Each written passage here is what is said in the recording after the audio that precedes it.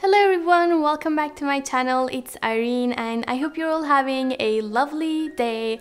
In today's video, I want to talk a little bit about something so very important, which is slowing down, grounding ourselves, reconnecting with ourselves and Mother Nature, being creative, spending time outdoors, doing the things I like is part of it. I will also be giving some recommendations of books, activities, things that just inspire me, hoping that it inspires you too. Everything will be linked down in the description box if you're interested. I've been really trying to get back to myself and heal right now because ever since we came back from France, where I had a terrible time, these last few years have been the worst years of my life, I could say.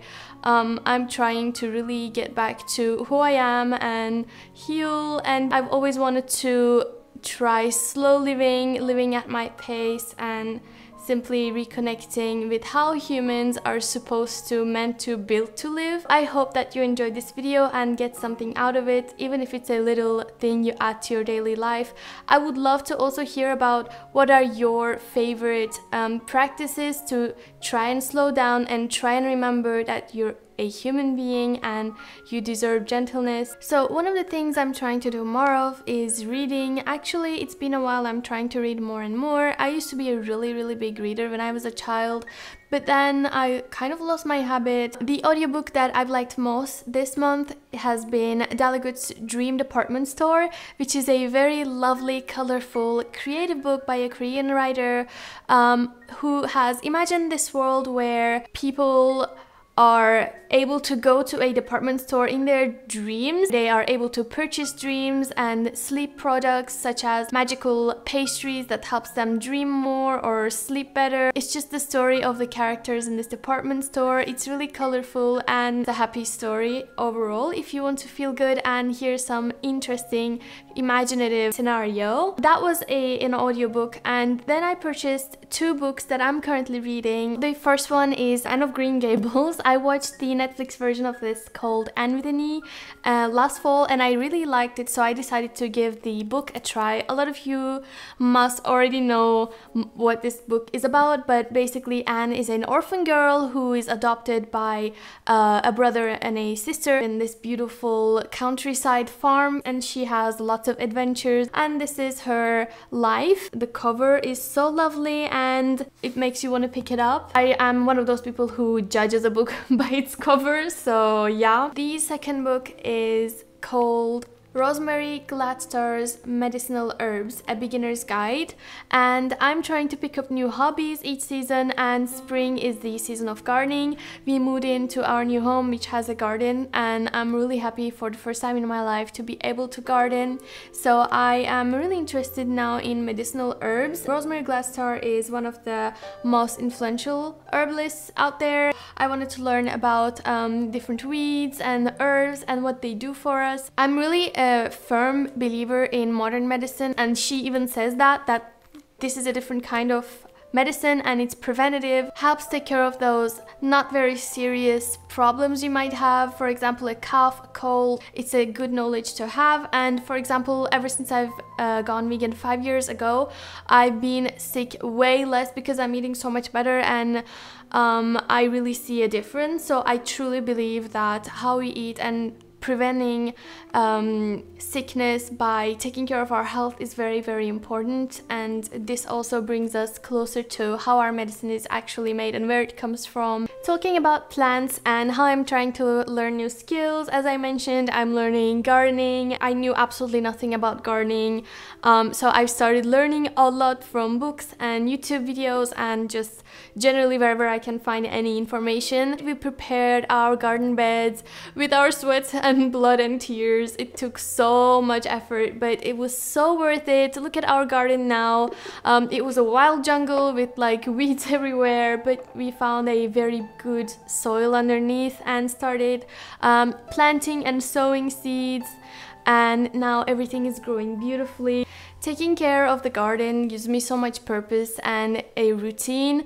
It makes me also go out because sometimes due to autism and ADHD, I can feel sort of frozen and paralyzed in a way. Going out, touching soil, leaves, and noticing what's all around me wakes me up and prepares me for the day, energizes me a lot. It's so exciting to wake up every day and wonder what differences are there today with the plants. One day they flower, one day there are new leaves, one day there are like pests that you need to take care of, and just every single day there is something new going on. You can also see our first ever harvest of a little radish, which is so cute. These are the pink ones, but I also have seeds for colorful ones that I'm so excited to sow.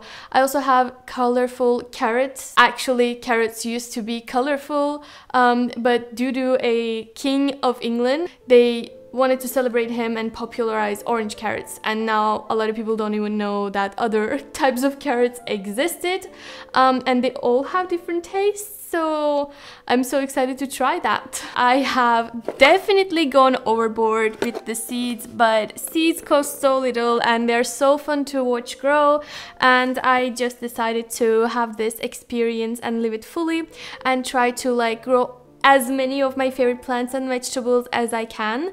So some of these are chamomile, cornflower, sweet peas, nasturtium, and for the fall I'm also preparing a pumpkin patch with you know, those Halloween pumpkins, but also the small decorative pumpkins. I can't wait, it's gonna be adorable. I'm even making little crochet characters for the garden. I'm learning to crochet. I've always wanted to do crochet, but I've been so scared of how to gauge, but I realized that it's way easier than that in crochet. I just took some patterns on Etsy. I will link them down below. My first ever project were these little flowers, but then I started doing some amigurumi. The first ones I made are these two little mushroom brothers, Finn and Phil.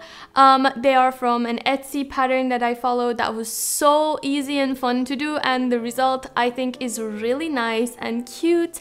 It was honestly a great like effort versus result situation, so I totally recommend crocheting to everybody who likes doing some crafts by yourselves. I've started making a little fox as well, and I will be doing some other characters too to adorn the garden with them. I'm also going to be sewing a scarecrow. Another thing I'm doing is trying to enjoy as much as possible every single day by going out and enjoying the outdoors. Even going to grab a cornetto and cappuccino at the bar is such a beautiful experience. It's a small thing that makes a huge effect in my day-to-day life. In this particular day you see on the screen, we also went to the florist and picked up some pink flowers to match our kitchen. I also really love exploring new places as well as visiting places that I already know and love. I'm exploring more and more the town we moved into, and also taking the train with the beautiful view of the spring and green lush trees to go to Rome and visit my favorite places, eat and walk and drink coffee, and just visit the Trevi Fountain, the Colosseum. Just there are infinite things to do in Rome, and it's my favorite city ever, so I never get bored. I think if you live in Rome a whole lifetime, you still will not be able to visit everything. Another thing that I'm trying to do more of is taking the bunnies out. We have two bunnies, and especially the brown one called Clementina. By the way, the white one is called Pono, and Clementina loves going to the window and looking out, and she always wants to go out, but we've always lived in apartments. Pono also absolutely loves going out, but Clem especially is kind of old, and I got her as a student and she's been through like every step of my life, and I just want her to be very happy in her old age, and for Pono to be able to jump and play as much as both of them as much as they want. So I really love taking them to the garden and seeing them enjoy and explore and play and be so happy. I try to make most of every single moment that I have with them. I truly love them so much. We also love eating outside and even having tea outside.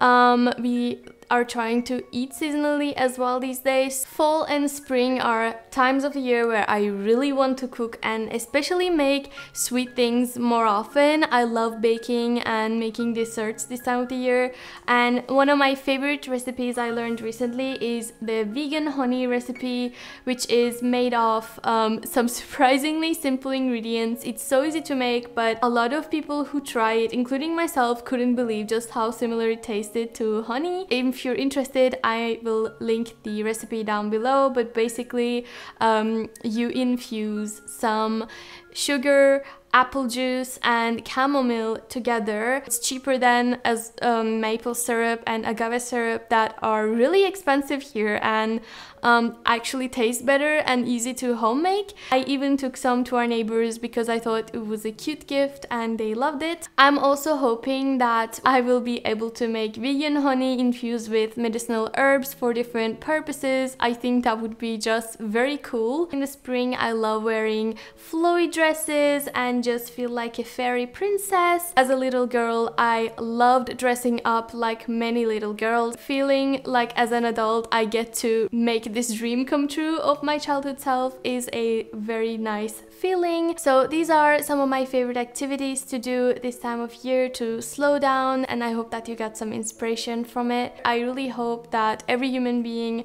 gets to do that. I do realize that there is also a lot of privilege in being able to do that. I really truly from the bottom of my heart wish that one day everybody has the time and the possibility to actually be human. Until that time, let's try our best to continue these little practices and take care of yourselves. See you in the next video. Bye!